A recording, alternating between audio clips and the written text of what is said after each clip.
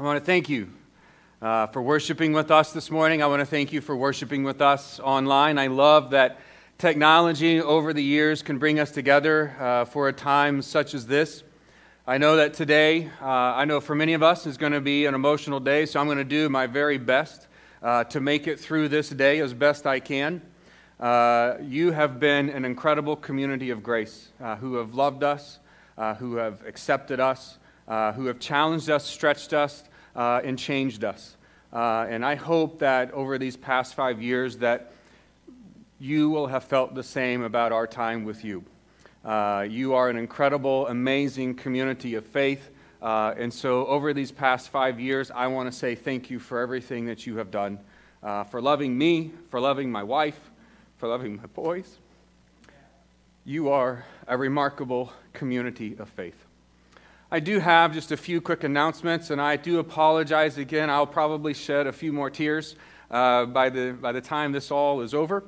But there are a lot of announcements that we want to make, and there are a lot of great things that are happening here in the life of Belleville First. And one of those is that every Sunday, now that we are back physically meeting here in this building, it takes a lot of hands to make this ministry work and to make the worship service happen. And so if you are willing to be a greeter or an usher, please contact the church office or please contact Greg Parcell. He is out there in the foyer as I speak right now, making sure that all temperatures are checked as you come in. And so if you are willing to be used by the kingdom, I want to encourage you to reach out to our church office, contact Karen, or contact and talk to Greg Parcell today. We need ushers, we need greeters to make everything happen, as make this operation run smoothly. So please see one of them. Also, if you have not received a communion cup, we have the prepackaged communion cups. Greg is standing there in the back. At some point in the service, please get some of those, because at the end of the message today, I'm going to lead us accordingly in the sacrament of communion. So I want to encourage you to grab some of those as we worship later on in the service. Also today from 2 to 4, we'll have a kind of a goodbye reception for the Lynns, for us.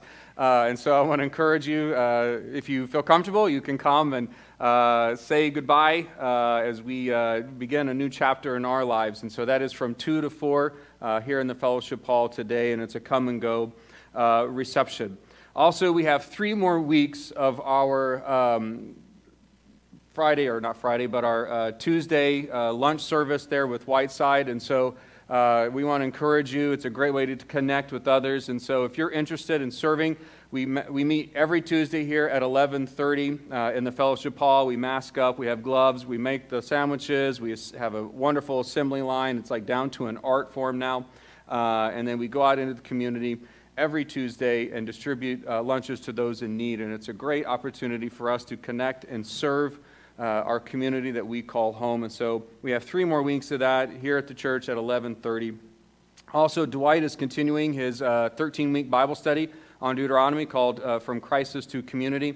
And so I want to encourage you to join on Zoom.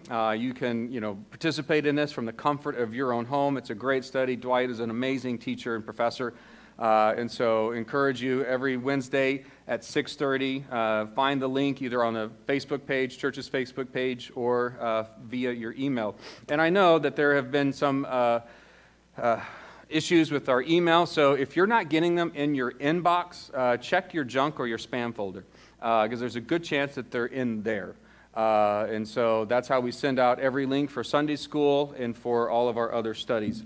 Also, we are continuing our partnership with the Restore Network. We are partnering with their back-to-school parade. You should have received a link in your email to their Amazon wish list. And so I want to encourage you to go on to their Amazon page, find their wish list, and purchase some of the supplies that the kids are going to need for this upcoming school year. Over the years, we have maintained a wonderful partnership with the Restore Network, and we're going to continue that this year as well.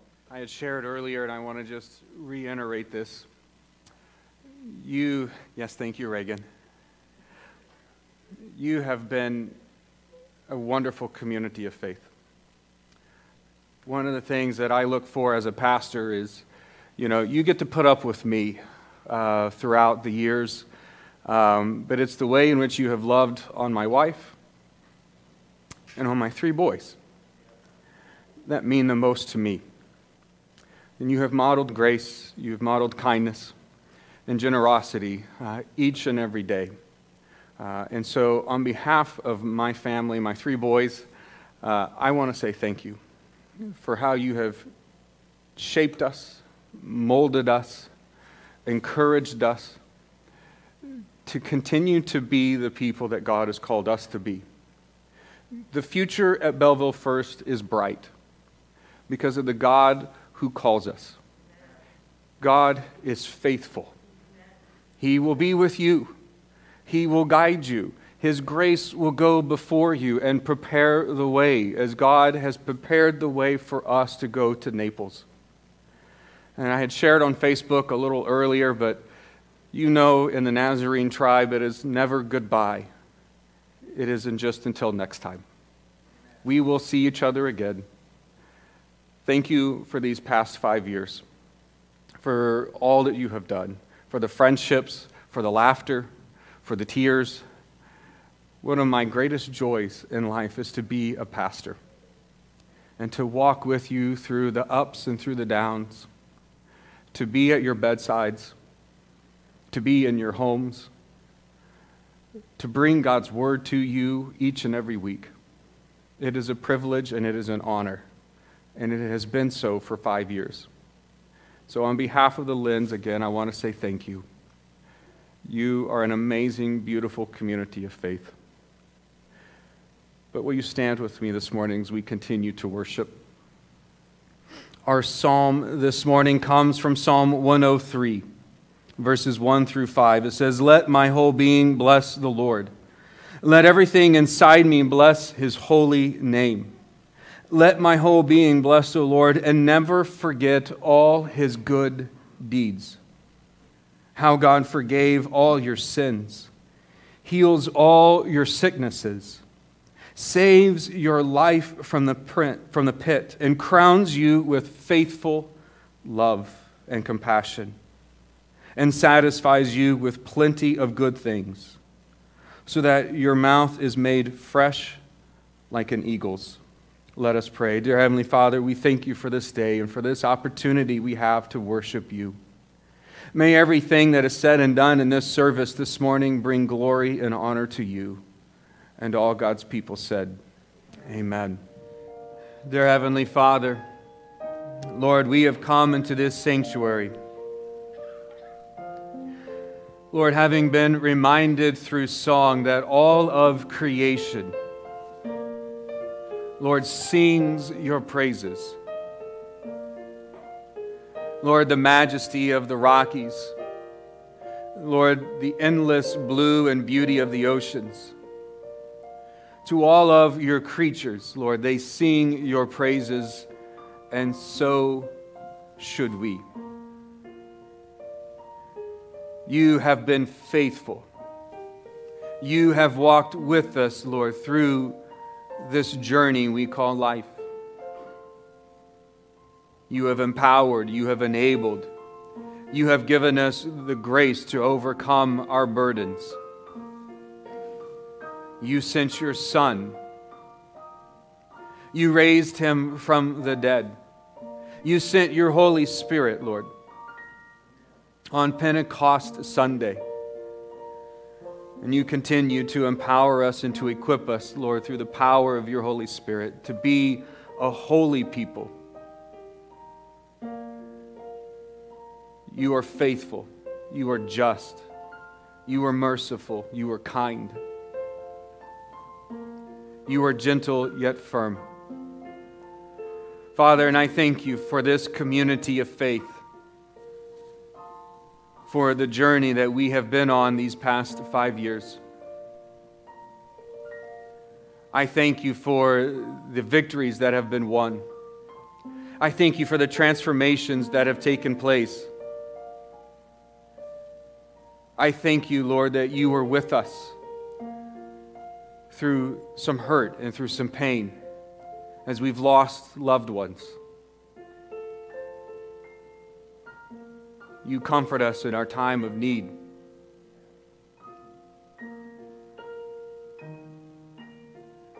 Father, I thank you for the many blessings and the many gifts that you have given to each of us. I pray for Belinda Floyd, Lord, as she gets ready to head up, Lord, to the Mayo Clinic in Minnesota. I pray that your grace would go before, that you would be with her and the doctors and the medical team. Give them wisdom. Give them strength. We pray for all of our teachers and all of our students, Lord, all across this country as they prepare, Lord, to either go back to school or to continue to do learning from home, Lord. There are so many decisions that need to be made. There's so much uncertainty and angst. Father, I pray that you would give peace to the parents. Give wisdom to the educators and to the administrators.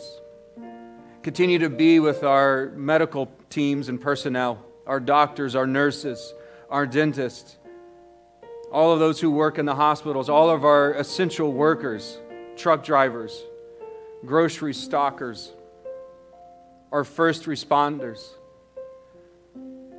Father, we are thankful, Lord, for the men and women in uniform who have served this great nation. I pray that you would be with them, Lord, as they are spread out throughout the globe. Keep them safe. Bring them home back to their families and to their loved ones when their tour is done. Father, I pray for Belleville First.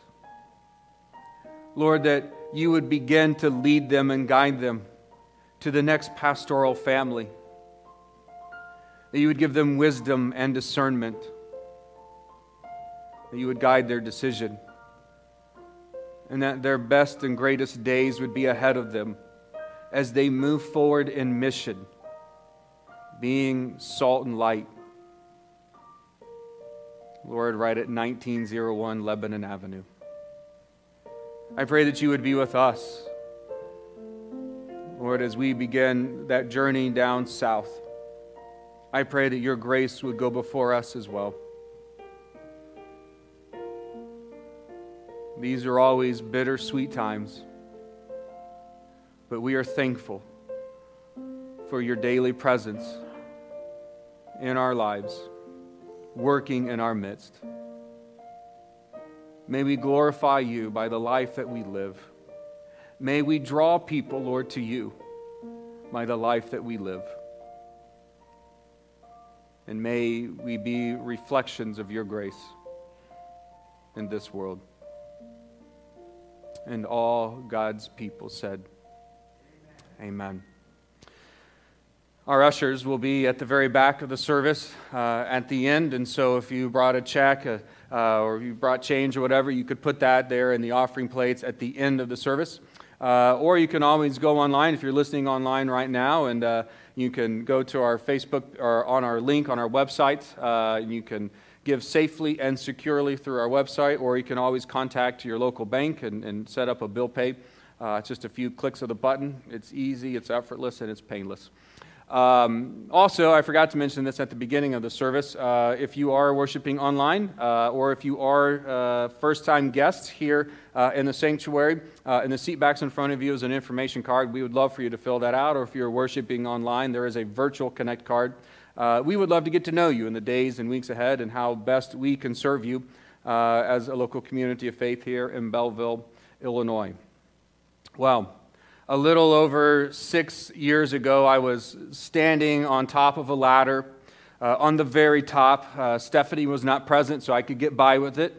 And I was in a church foyer in Heber Springs, Arkansas, and I was putting the final touches, cutting in at the very top of the ceiling there in the foyer at Heber Springs Church of the Nazarene, when all of a sudden I had gotten a phone call. And my phone was down and I could hear it ringing, and so I go down because you just, as a pastor, you just never know who's calling you. And when I looked at the screen, I saw that the caller ID said North Dakota.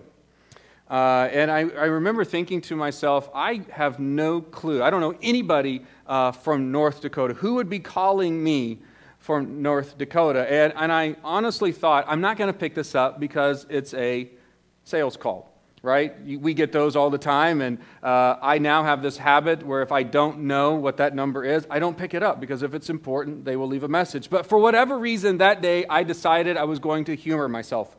And so I'm like, you know what, I'm going to find out who this is that's calling me from North Dakota. So I picked it up, and on the other end was Dr. Jim Kramer, who was then the district superintendent of the Illinois district.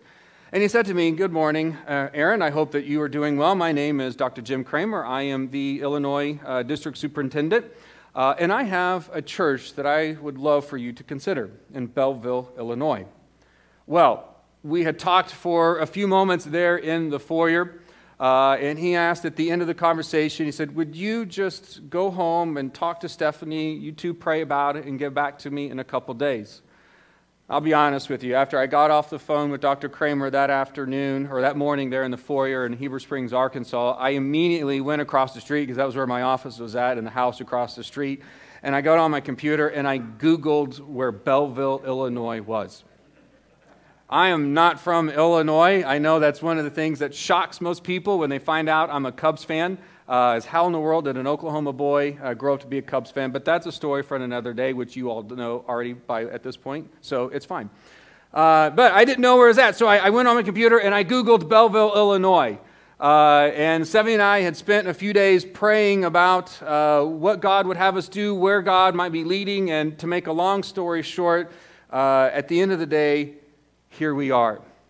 These past 5 years have been an incredible journey of grace. I don't know if you'll remember this, and I'm not going to ask you to raise your hands this morning.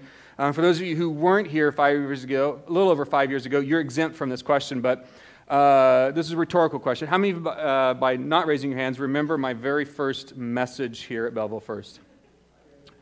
Oh, good. A few of you do. That's impressive. Well, it was from the Gospel according to St. Luke, chapter 4, verses 14 through 21, where Jesus, in his hometown of Nazareth, he gets up in the synagogue, he reads from the scroll of the prophet Isaiah, this very beautiful, poignant passage about what his ministry was going to look like on earth. And I ended that message, and I know Hamilton is the big rage right now, right? I mean, it's like playing in our house constantly. And I love Hamilton, but I'm always just been very partial to Les Miserables. I ended that message because if you'll remember, there's a song in Les Miserables called "Do Ye Hear the People Sing?" And I had that quoted out in my message that first Sunday, but if you're like me, when you hear a musical, you just can't read it, right? You gotta sing it. And so I remember singing that line from Les Miserables unintentionally, and that was my first kind of introduction to you, and your first introduction really to me as a pastor. And I remember at the end of the service, you had a welcome reception for us there in the foyer, and a guy by the name of Brendan Kelly came up to me, and of course at that point I had no idea who anybody was in the church, and he says to me, "My wife already loves you." I'm like, "Really?" I'm like, "What have I done? First day, that's amazing." He goes, "You sang Les Miserables." And she's like, and he's like, she's in love already. I'm like, "Wow, that's impressive."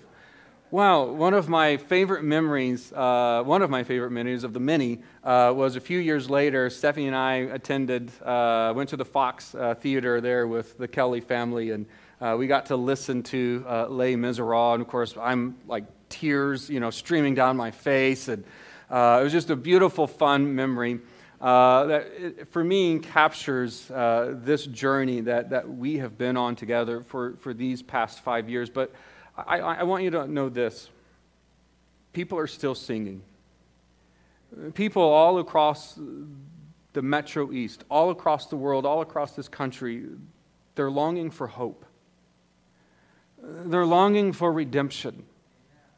They're longing for rescue and renewal. And as a church, we have that message.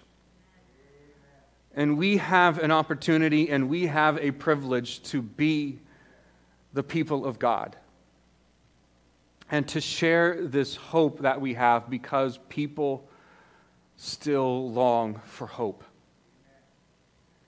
That will not change until Christ returns. I'm not going to sing for you today. Maybe. Maybe I will. I don't know. We'll see. But I invite you to stand with me this morning and to open up your Bible or your Bible apps to Ephesians chapter 4. Starting in verse 1, going to verse 6. Hear the word this morning. It says, "Therefore, as a prisoner for the Lord, I encourage you to live as people worthy of the call you received from God. Conduct yourselves with all humility, gentleness, and patience. Accept each other with love, and make every effort to preserve the unity of the Spirit with the peace that ties you together. You are one body and one Spirit, just as God also called you in one hope. There is one Lord, one faith, one baptism, and one God and Father of all, who is over all, through all, and in all." This is the word of God for the people of God. Thanks be to God. You may be seated this morning. Ephesians as a whole can be broken down into two major sections. Chapters 1 through 3, Paul is giving theological instruction to this community of faith that he had formed. And in chapter 2, he really kind of hammers home this concept of unity in the church. At that time, you would have had Jews and Gentiles worshiping together. They would have had very diametrically opposed backgrounds and upbringings. They were coming together because of Christ, but you can only imagine how that would have presented obstacles and chances for disunity to abound in the church. And so Paul spends these first 3 chapters in Ephesians hammering home this theological instruction and the importance of maintaining unity in the faith. Well, the next major section, chapters 4 through 6, really delve into the ethics of that theological teaching. So you have that right mind, and what that means is that it ought to impact the way that you live. And so Paul spends the next 3 chapters in Ephesians talking about how this life, this new life that we have in Christ, ought to be lived. And so from a prison cell, he writes to the church in Ephesus, and this letter would have been circulated to other various churches at that time. And he begs them, right? I really love the NRSV version of that, right? He begs them to lead a life worthy of the calling to which you have been called. You see, I think there are some false perceptions at times in the church today, and that is that the only person who is called in this sanctuary is the one who's standing before you now, but that is simply not the case, and all God's people said, Amen. You are called to live a life worthy of the gospel of Jesus Christ. You are called to be a holy people who embody a new ethic and a new way of living in this world. Paul in Romans, he talks about it as he makes his way systematically through Romans. He gets to those very practical chapters at the end, chapters 12 through 16, where he says, "And be transformed," right, "by the renewing of your minds." I think that is something every church should value more and more today, is transformation. That we are being transformed, changed people. If you are the same person that you were 5 years ago, there may need to be a very needed conversation between you and the Father, because the idea is that we continue to grow in grace, to draw deeper into this love and grace of the Father. That's a good time to say amen. We need to be changed people. I want you to know something from the very bottom of my heart this morning. I am not the same person that I was 5 years ago that I am today. God continues to form me and to shape me and to mold me. I have this jar of Play-Doh in my office, and that's really how I try to be before the Father, is that person who could be moldable and shaped to be who God has called me to be. But you see, when we come to know Christ, that old self, it dies. Right? And that new self begins to emerge. And what that means is that we have a new set of virtues and ethics that we are to live and to espouse and to embody in this world. And Paul talks about that as he's begging this community of believers to live and to lead a life worthy of the calling. He says that life needs to look like humility. We need to be humble. The last time I checked, not any one of us has it all together here this morning, right? Okay, some of you don't want to confess this morning. That's okay. Let me be the first one to tell you this morning, you don't have it all together. I don't have it all together. Which means that as we continue this journey of grace, we need to be more humble as God's people. By the way, that humility will lead us to kindness. I don't know if you are aware of this or not, but the church could really be more kind today. And would it shock you if I said it's not just to the world, but the church needs to be more kind to its own? We need to be more kind to people. We need to be more gentle. You know, those first two virtues, those are things that in the Western culture we don't always place a whole lot of value on today. Humility and gentleness. But it's the ethics of the kingdom. It's who Jesus was. If you don't believe me, go and read Philippians chapter 2. Jesus was humble. He was the Savior of the world, the Messiah. And you know what he did in John's gospel? He washed his disciples' feet. I mean, he took the lowest of the low job. There was nothing beneath our Savior, which means that there's nothing beneath us as God's people. Whatever God is calling us to do, whether it is mundane, whether it is behind the scenes, or whether it is up front, we are to do it. Because of the one that we profess to follow. Nothing was beneath him. And so we are to be people who are humble and gentle. But as Paul goes on, we are also to be patient with one another. I'll be the first to admit to you, I am by nature not a very patient person. I really like change. And what I was saying to a group of people the other day is that what I really love about this moment in time, don't get me wrong, I don't love this global pandemic, but what I do appreciate, what it has done for us, is that it has forced change in the church. It has forced us to adapt and to evolve, and you are going to have to continue to do that. Naples First, as some of you are listening this morning, we are going to have to do that. This has changed everything. The playbook has changed. And we must adapt, and we must change some things that need to be changed. And when we do that, what it means is that we must be patient with people. Patience is a virtue.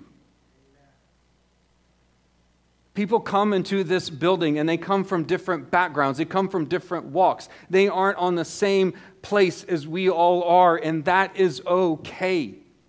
Because we are to be patient with one another, bearing, as Paul says, with one another in love. Paul in Corinthians 13, right? It's the one passage that gets read at every wedding. I read it in every wedding that I'm a part of, and I love it, but it's really not about a husband and a wife, right? It's about the church.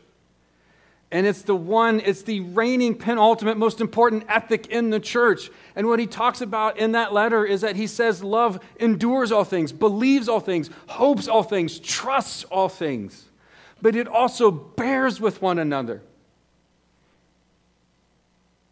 Do you understand how important that is for us moving forward, that we are patient with one another? That we bear with one another in love.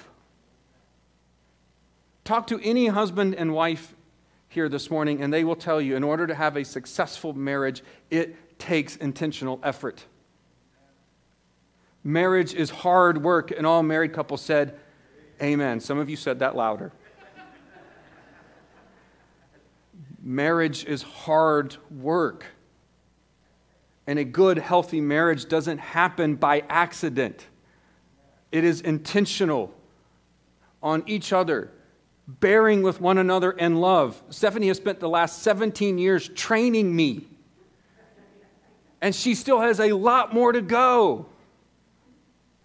She didn't say amen there. Okay, good. She has been patient. She has been very gentle with me. Church, I grow weary of the way in which we treat one another in the church today. And how so often that old self continues to rear its ugly head as we have forgotten that God calls us to a new ethic, which means all that gossip, which means all that slander, which means all those other things, they should have died. They should have gone away. They should have been buried 6 feet under, because we are now a new creation in Christ Jesus. And we have a new set of ethics. And we bear with one another in love, maintaining the unity of the Spirit. For the past 5 years, I have been blessed to have coached my boys in multiple sports. And I'd be lying to you this morning if I said I loved every second of it. Sometimes it felt a lot like babysitting, but that's okay. But I loved most of it. You know, but one of the hardest things to teach a group of young athletes, that we are one. Whether we step on that basketball court or that baseball diamond or that soccer field or pitch, if you're from Europe. When you step out onto that field of competition, we are family. We are one. We win as a team, we lose as a team. And when somebody strikes out for the 3rd time and they're walking back to the dugout with their head held low, you pick them up. You encourage them. Because we are a team. Church, we are on the same side. Unity is hard won. It doesn't happen by accident, but it happens when God's people are intentional about maintaining that unity, that oneness. As Paul begins to end this beautiful section, when he reminds us of that oneness, that we are one body, one spirit. We have one Lord, one hope, one faith, one baptism, one God and Father of all, who is in all, through all, and above all. We as God's people are to live differently, to behave differently than this world. And it is time now, perhaps more than ever, that we be that kind of people again. These past 5 years have been an amazing 5 years. I have seen God do a lot of incredible things over these past 5 years. You may not know this, but this entire building from top to bottom has been overhauled. We have a brand new roof. We have every wall in this building has been painted. The landscaping is all brand new. We have 4 brand new bathrooms. We have a soon-to-be new foyer floor that's going to be out there and ready to greet people. This building is primed and pumped and ready for growth. We have started life groups, and prior to COVID, we had multiple life groups that were meeting all throughout the Metro East. And we were seeing community and connections being formed and shaped and built. over the past 5 years, we have received 34 new Nazarenes by profession of faith. That's not even counting the many who have transferred their membership, like the Reinhardts did last week, and who have become a part of this community of faith. You hired me over 5 years ago, and you asked us to get younger. And you know what? We have gotten younger. Every year, as a part of our annual report, we have this supplemental report that we have to fill out. And one of the things that the Church of the Nazarene has been asking of us is they want to know our demographic breakdown. Our highest percentage of people in this church are young adults. Now, that does not mean that we have neglected the older adults. We have continued to find ways to minister to you. It hasn't always been perfect. But God has been doing a lot of great things in the life of Belleville First over these past 5 years. There are many things in which you and I and we are to be proud of and ought to be proud of. This past year, we had one of our best years financially we've ever had when we lost one staff member, when we were going through a pandemic. That speaks to your faithfulness and your generosity. You are a great community of faith. And God is going to continue to do great things in you and through you as you seek to maintain that unity of the Spirit. As you work at being humble and gentle and kind, bearing with one another and maintaining that unity by the Holy Spirit. I am proud of the 5 years that I have had with you. You have been a remarkable community of faith. Are you perfect? No, you're not perfect. But I'm not perfect either, and that's okay. God loves us through our imperfections. And as long as we seek to be moldable, God will do great things in us and through us, and God will do great things in you and through you. We have seen countless new families come to this church over the last 5 years. Denise Hand was up here leading us in worship just moments ago. 5 years she was not here. 5 years ago she was not here. Josh, who was our worship director, he wasn't here 5 years ago. I see a lot of families out there who weren't a part of this church 5 years ago, who are now a vibrant part and committed a part of this community of faith, and they are serving in countless ways. Thank you for your service. Thank you for the things that you have done. Keep it up. This church needs you more than they know. Keep it up. God has great things in store for you as a community of faith. I truly believe, and I know that you think that because I'm the pastor, I'm supposed to say this. I truly do believe that your best days are ahead of you. I believe that about my time when we were here. Not because of who's in leadership, but because of the God who calls us. He is faithful. He loves this church more than you do. He cares for this church more than you do. Seek Him. Seek Him with all of your heart, with all of your mind. You know, every Tuesday we have prayer meeting. And I'm going to say this now because you can fire me next. That's fine. Every Tuesday we have prayer meeting. And it's Zoom. You should be in that prayer meeting. You know, the most important thing we can do as God's people is pray together. And I know that not every Tuesday you could be there, and that's fine. We don't expect 100%, participation and perfect attendance. That'd be great. But you know, the most important thing God's people can do is pray. I had this beautiful conversation with Carol Etling on Thursday. One of my last priestly acts at this church was to serve her communion on Thursday. She sits there and she was talking to me and she goes, I just wish I could do more. I wish that I, would have learned how to drive a car, as she was telling me, and she wished that she could do some other things. And I said, Carol. I said, you pray, right? She goes, oh, I pray all the time, Pastor. I pray all the time. I said, that's the most important thing you can do. That is what we need now more than ever, Carol, is for people like you to pray constantly for this church, to pray constantly for your family and for your loved ones. Church, it's the most important thing we could be doing. And if you are a leader in this church, if you are on the board of this church, you need to be there on Tuesday nights. You need to set the example, and you need to be praying.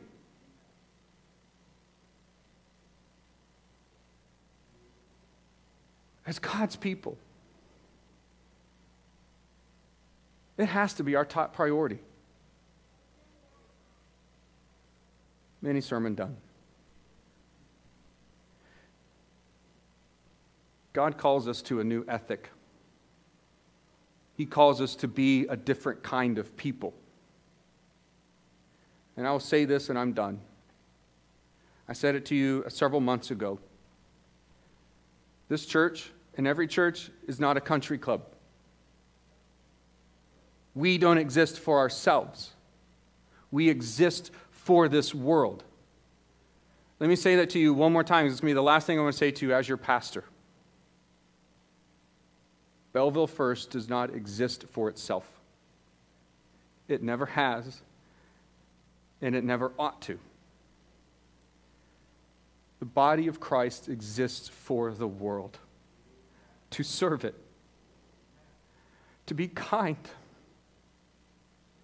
In a world that is so unkind, to be people of grace and hope. I, like Zechariah, am a prisoner of hope. I get up each and every day. Some days are harder than others, I'll be honest, because I am that prisoner of hope who believes that no matter what, God is at work in this world and He is calling me to be a part of it. And I try with humility, with gentleness, with patience and peace to embody the ethic of the kingdom of God. Until either Christ calls me home, which I hope is a long time from now, or He returns. I pray that He will find Aaron Lynn faithful. And I pray that He will find Belleville First faithful. You should have received on your way in a prepackaged communion element. I shared with you earlier one of my last priestly acts as a pastor was to serve communion with Carol Etling, a saint of the church. I love this meal. I love that Carol Etling loves it so much that she's calling me saying, "Can you come and serve communion to me?" I've never been the host at this table. Christ is the head of this table. It is this meal of grace. It is this meal for the people of God. And it reminds us of the life that we are called to live, this cruciformed life. As He calls us to participate and to be people of the kingdom. You don't have to be a Nazarene to partake of communion. What we ask is that you love the Lord your God with all of your heart, soul, mind, and strength, and your neighbor as yourself. This is the feast of God for the people of God. And it is my joy and my privilege to share with you one last time this meal of grace. So if you take the wafer, hear these words. The body of Christ, broken for you. And you take and eat.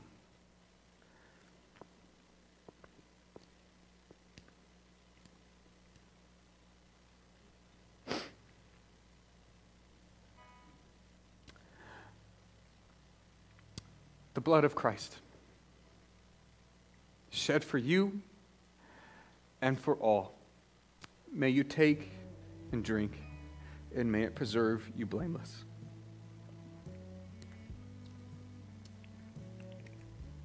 Let us pray. Our most gracious Heavenly Father, I thank you for this community of faith, for how we have journeyed together now these past 5 years, for the miracles that I have seen you do in people's lives, for the new people that you have brought to us and that we have loved and that we have embraced. I thank you for the victories that have been won. I thank you for all the many blessings, Lord, and for the opportunity I have had to just be with them. Lord, through some of life's painful times, celebrating also weddings and various achievements. They are an incredible body of Christ. I pray that you would continue to bless them, equip them, empower them. Help them to be people, Lord, who embody the ethic of the kingdom, who pride humility and gentleness above arrogance and conceit, who bear with one another in love, who are patient, who are peacemakers, and who maintain the unity of the Spirit. Watch over them. Guide them in the days and weeks ahead. And now to Him, by the power at work within us, is able to accomplish abundantly far more than all we can ask or imagine. To Him be glory in the church in Christ Jesus to all generations, forever and ever. It's in the name of the Father, the Son, and the Holy Spirit. And all God's people said, Amen. You are dismissed. Go in His peace this morning.